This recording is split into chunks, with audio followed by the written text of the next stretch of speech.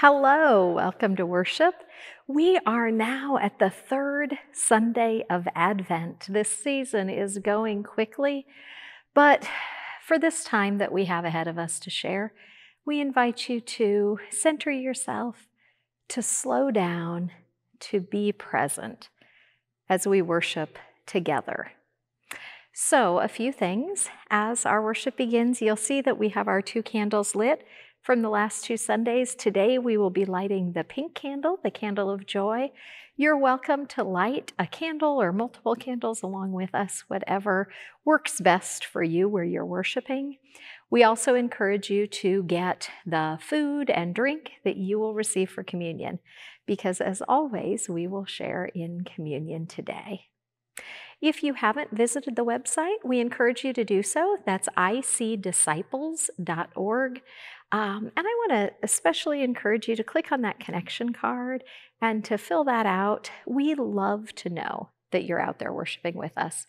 So if we haven't already gotten a chance to know who you are, to interact a little bit, we'd love if you'd fill that out so that we can do that. Now, as we get ready to worship, we typically begin with song, and that's what we will do today. Today, our opening hymn is Awake, Awake, and Greet the New Morn. If you have a copy of our red chalice hymnal, it is number 138 in the chalice hymnal. Whether you have the hymnal or not, the words will be on the screen, and we hope that you'll sing along. Let us worship together.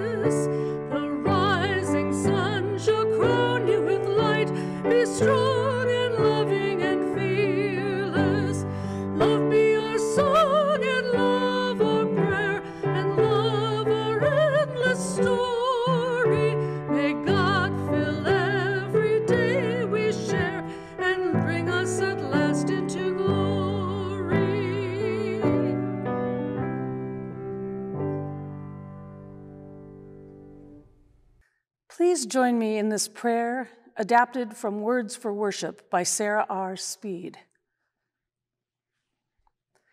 Holy God, Christ with us, once again we bow our heads, and once again we close our eyes. Once again we draw ourselves closer to you in prayer. Meet us here. Surround us with your loving presence. From sunrise to sunset, you fill us with awe. For that, we pause to give you gratitude.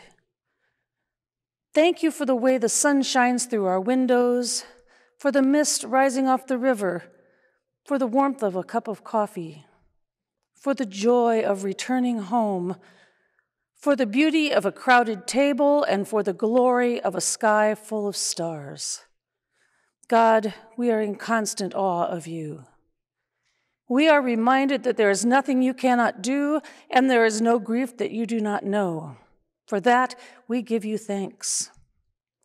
However, even with this good news at hand, we know that there are many in this world who cannot find the energy to practice awe or wonder because they are so deep in grief.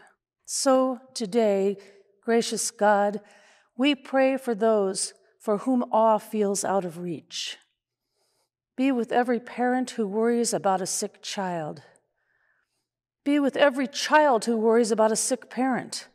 Be with every person waiting on the doctor's phone call, waiting on the next month's paycheck, waiting for the next warm meal. Holy God, surround those with broken hearts who are trying to stitch the pieces together, praying that one day they might be able to feel awe again. All the while, we will keep gathering together and turning to you to remind us that you are the God of the impossible. You are the one who floods our world with awe. You are the one who knows our names. So together we pray, using the words your Son taught us, saying, Our Creator, who art in heaven, hallowed be your name. Your kingdom come, your will be done on earth as it is in heaven. Give us this day our daily bread, and forgive us our sins as we forgive those who sin against us. And lead us not into temptation, but deliver us from evil. For yours is the kingdom and the power and the glory forever. Amen.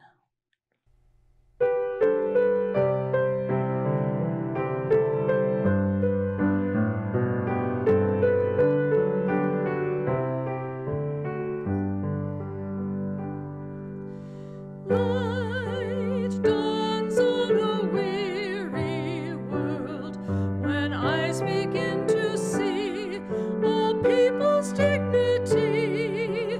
Light dawns on a weary world. The promised day of justice comes. The trees shall clap their hands, the dry land gush with spring.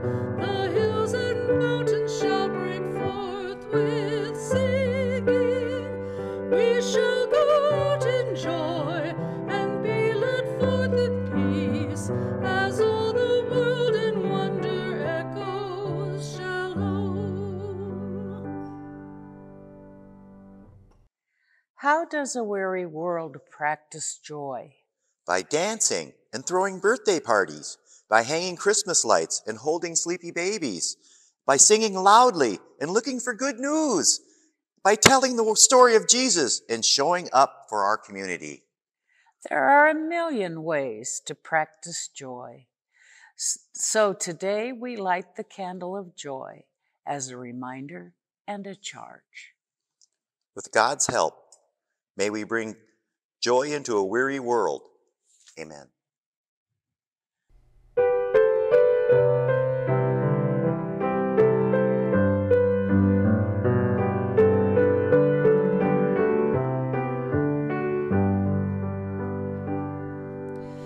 Joy flows in a weary world as new life has begun and nature joins as one. Joy flows in a weary world.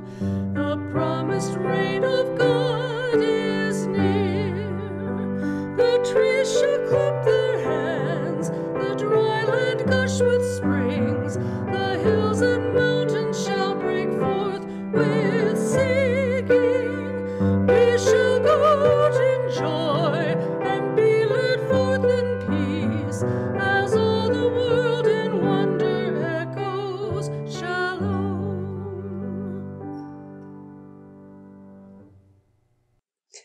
When was the last time that you were really amazed by something?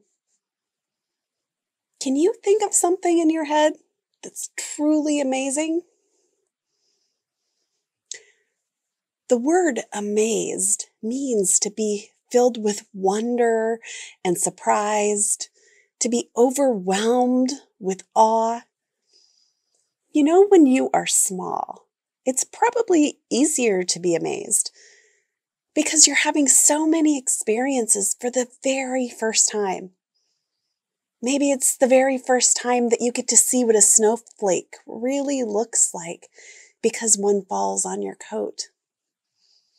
Or maybe the first time that you see a mama deer nursing her baby fawn. Or maybe it's when you see the colors of the rainbow painted across the sky.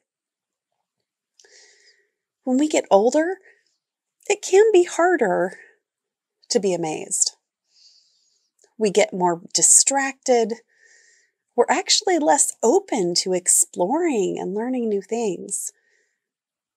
There's a lot of things that we know, and we may even think that we need to go far away or see something really big in order to be amazed.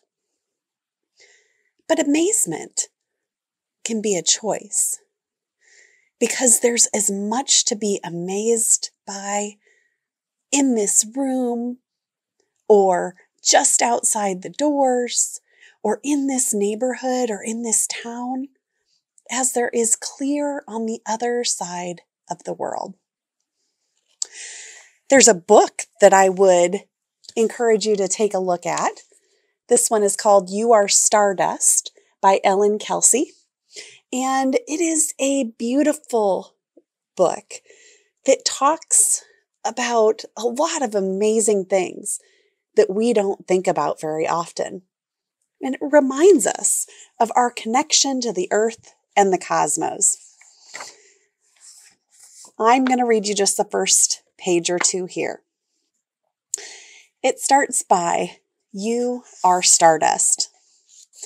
Every tiny atom in your body came from a star that exploded long before you were born. And it goes on and talks even more about all of this incredible stuff on the earth, all of the things that we share in common, all the different ways that we are connected with each other and with nature. So I would encourage you to check it out. You are stardust. Before we pray, I want you to think of something that's really amazing that you want to thank God for. Okay? So let's think of that really quick here. All right, let's pray. Dear God, there is so much in our world that we are thankful for. There are so many amazing and incredible things. God, we thank you for all of these amazing things that we have just thought of, that we've noticed. God, you are truly amazing. And we ask you to help us to always look for all of the wonderful things that you are doing in the world, that other people are doing in the world. May we continue, help us continue to find amazement all around us. In Jesus' name we pray. Amen. In this season of Advent, most of us are anticipating hearing the story of Jesus' birth. But there is another birth we have been waiting for. It is that of John, the one who came before Jesus, the one who prepared the way for Jesus. Today we hear the story of his birth as we read the Gospel of Luke, chapter 1, verses 57 through 66. Let us listen for a word from God. Now the time came for Elizabeth to give birth, and she bore a son. Her neighbors and relatives heard that the Lord had shown his great mercy to her, and they rejoiced with her. On the 8th day, they came to circumcise the child, and they were going to name him Zachariah after his father. But his mother said, "No, he is to be called John." They said to her, "None of your relatives has this name." Then they began to motioning to his father to find out what name he wanted to give him. He asked for a writing tablet and wrote, "His name is John." And all of them were amazed. Immediately his mouth was opened and his tongue freed, and he began to speak, praising God. Fear came all of the neighbors, and all those things were talked about throughout the entire hill country of Judea. All who heard him pondered them and said, What then will this child become? For indeed the hand of the Lord was with him. May God's blessing be added to our hearing of this word.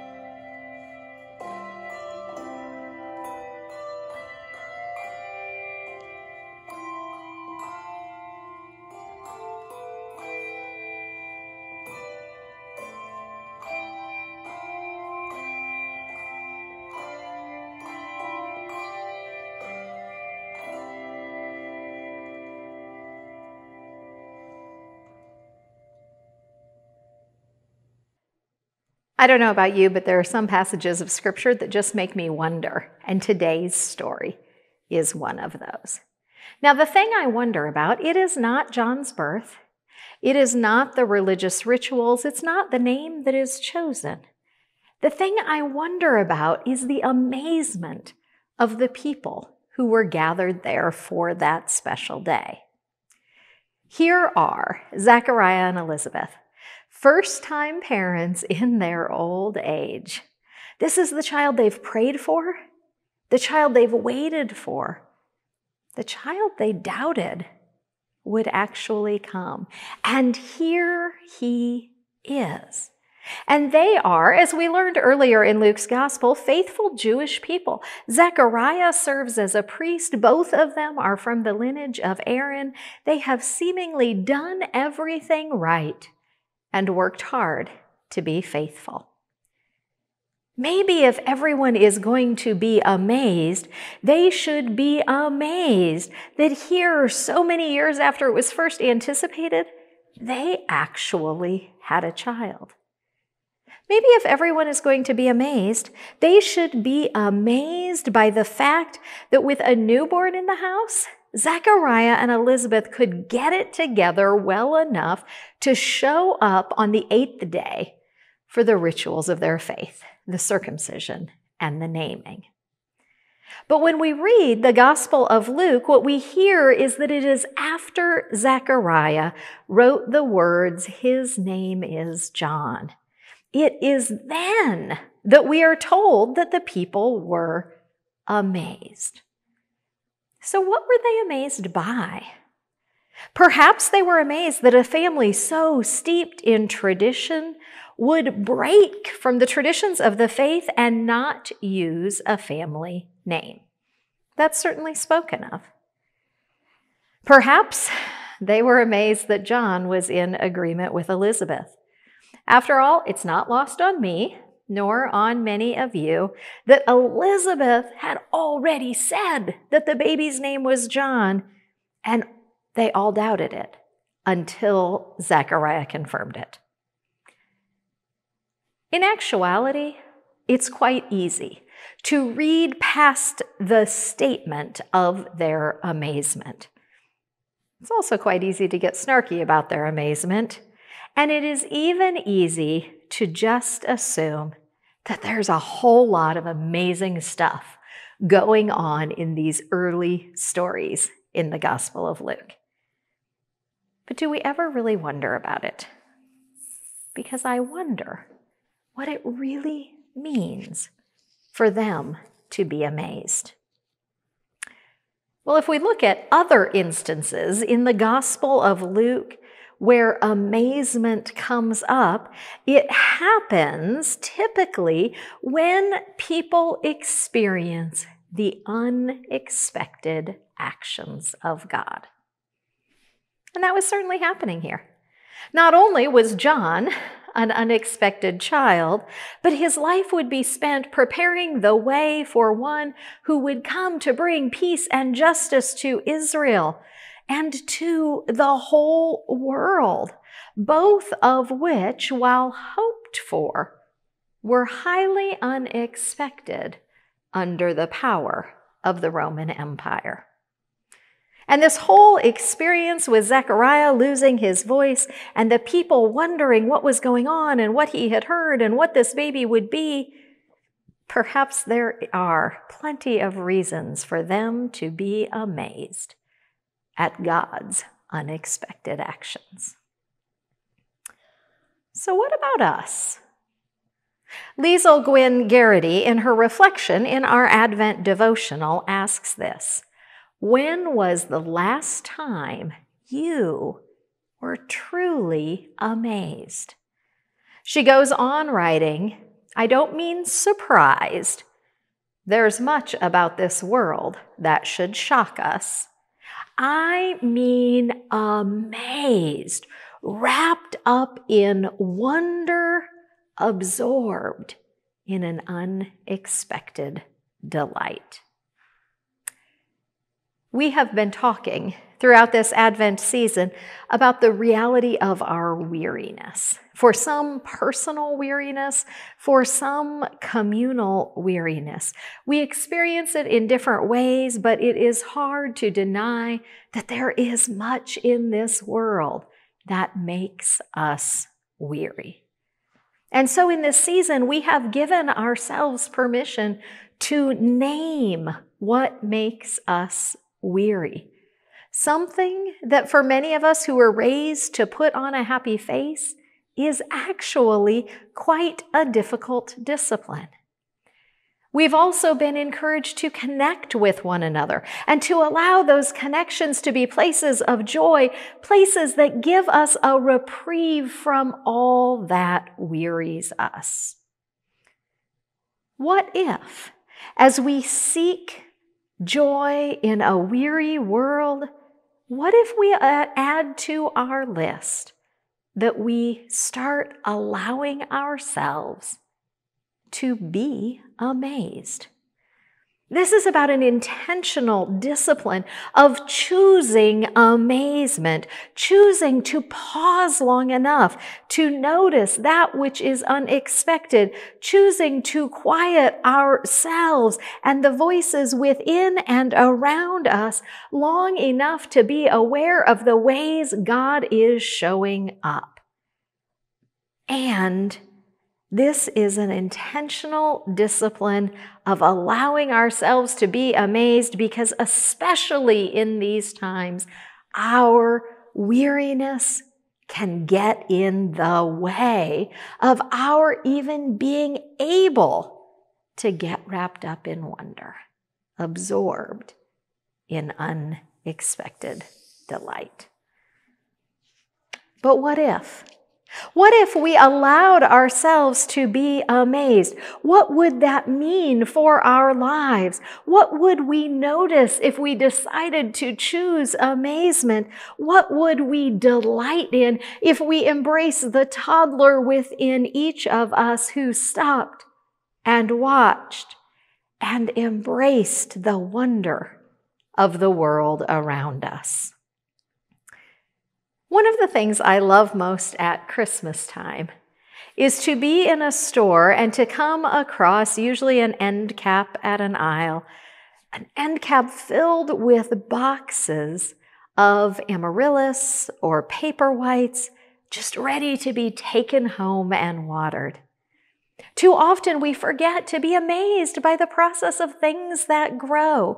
Yet it only takes one of these in my home to capture my attention day after day, to become that thing that I delight to see each morning as visible growth is always taking place. But what would it take for me, for us, to notice the world around us not only in a quickly growing plant or twinkling lights of this season, but to notice the world around us always? What if we found ourselves not just excited, but sitting with amazement each time a child was born? What if we found ourselves sitting with amazement each time a person took their last breath? What if we found ourselves choosing to be amazed at each sunrise that causes us to catch our breath? What if we found ourselves choosing to be amazed with each delicious morsel of food that both delights our taste buds and nourishes our bodies? What if we found ourselves choosing to be amazed by both the big and little things around us? In the book, The Color Purple, one character says to another, "I think it pisses God off if you walk by the color purple in a field somewhere and don't notice it." Friends, you know me. I'm not all that concerned with our worrying about what upsets God. I think there's enough grace for all of us to go around. But I do believe that God wants us to delight in all of the amazing gifts around us and within us and between us. Some of you are familiar with Anne Lamott's book, Help, Thanks, Wow, The 3 Essential Prayers. We around here talk a lot about thanks, about prayers of gratitude. In fact, just recently I reminded you of that quote from Meister Eckhart, where he acknowledges that thank you might just be prayer enough. And help, it's certainly a prayer we've been known to pray, isn't it? It cries out from our very being when life is hard or things are uncertain or a crisis is unfolding. But what about wow? How often is that our prayer?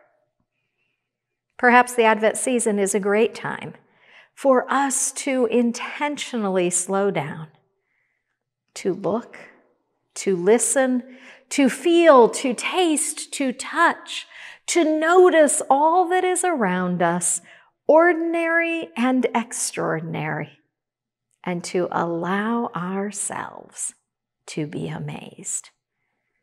And maybe in our amazement, we will find God's love breaking through, God's justice being done, God's peace becoming a reality, God's joy filling our souls. May it be so. In a weary world, it's easy to focus on the negative. The war and destruction, the violence and hate, the amount of need, whether it be for food, health care, or housing, the amount of loneliness. It's really quite easy for the weariness of our world to drown out the positives, the awe, the amazement that we also live in the midst of every day. Our brains actually recall negative information and experiences better and faster than we do positive ones. So we actually need to be quite proactive about seeking the positive and noting the places and times when we are amazed. We have to choose to be observant and give ourselves permission to wonder without searching for the right answers. So let us choose to be amazed. In the midst of violence, let us be amazed each time we see peace at work. In the face of hate, let us celebrate the times that love is chosen instead. When those who are in need are met with abundant generosity, let us be in awe of the compassion of others. In our weary world, may we be amazed by the number of people who reach out to help. Let us be in awe over the amount of support that comes together when people come together and pool their time and their resources. Here at First Christian, we are amazed by all of you. Whether it's our nearly 100% pledge fulfillment rate, the $8,000 that you all gave through the alternative gift market this season, which goes on to support our local helping organizations, how it's for the sign up to serve at the free lunch program fills in record time, or how our baptistry is overflowing with sweatpants and underwear and socks for people in our community. We are grateful for you. And we are grateful for the ways that you support and help to grow the ministries that we share together. If you would like to give financial offerings to First Christian, that can be done by mailing a check to the address on our screen or by visiting our website and clicking on the donate button. Let us choose amazement. And let us continue to give generously and with love in all times and all places.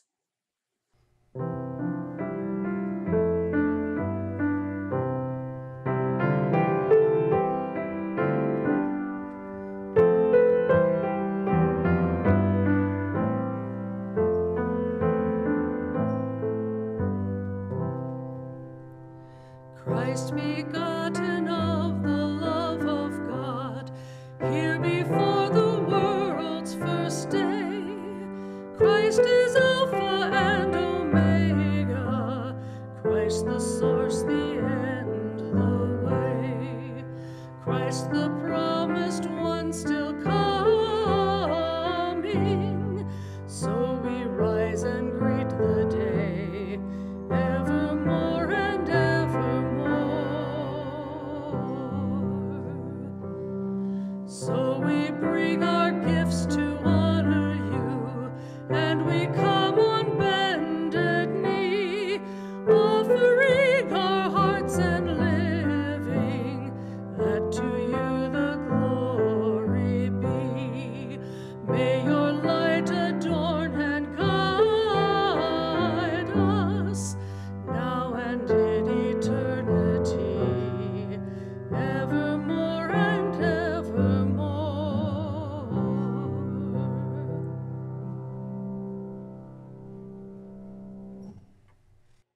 As we ready ourselves to share communion, if you haven't already, this is a great time to pause and to go get the elements that you will receive for communion today. So what does it take to make us stop, to pause in awe and wonder? Does it take some big, unexpected, once-in-a-lifetime experience? Or does it simply take ordinary food, bread and juice, shared between ordinary people, you and me? Maybe we need to sit in awe at this table a little more often, because when we come here, we remember that Jesus took normal, everyday items and added new significance, new meaning. We remember that he gathered with flawed human beings and invited them to be part of something amazing. Maybe we should be amazed that the morsel of bread we will eat is more than bread. It is an invitation to participate with Jesus in the healing of the world. Maybe we should be amazed that the juice we drink is more than juice. It is a reminder of the love of God that flows through us and gives us life. Maybe we should be amazed at the people around this table who are not just our friends or people like us, but who are all of God's beloved. So we come to this table in awe, and we remember that when Jesus was with his friends, he took bread, he blessed it, and he broke it, and he offered it to them, saying, "This is my body." So that when we eat of the bread, we offer our bodies to continue his work in this world. Then Jesus passed a cup and said, "This cup is a new covenant between us." And because we understand it to be a covenant of love, whenever we drink of the cup, we invite God's loving Spirit to flow through us. Friends, it is time. Let us share in this meal.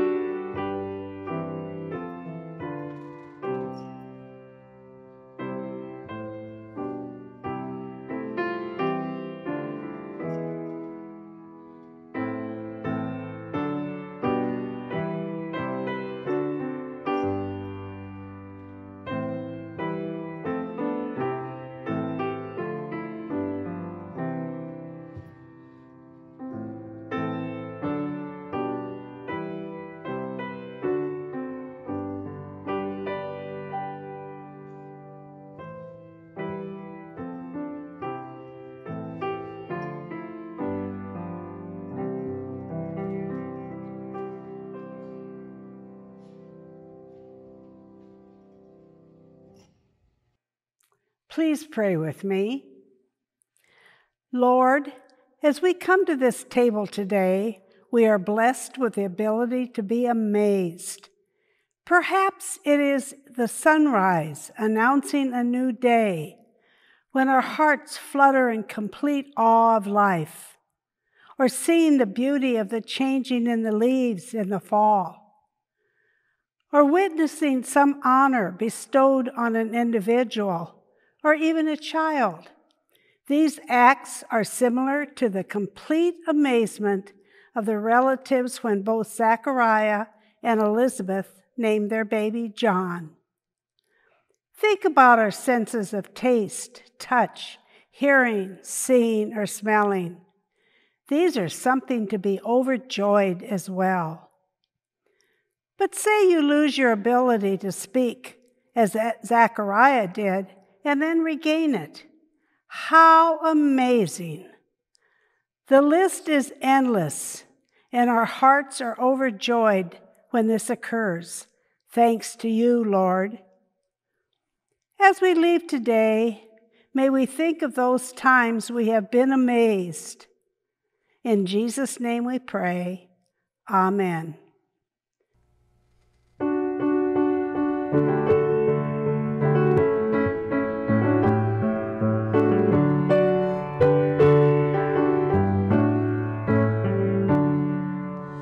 Joy to the world, the Lord is come.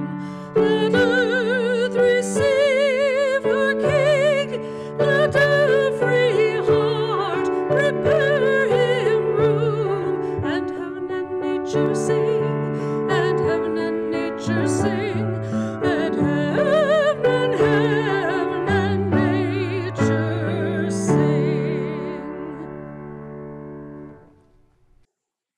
Family of faith, as you leave this time and this space, you go into a weary world. So speak tenderly. Do the good that is yours to do. Choose connection and hold on to hope.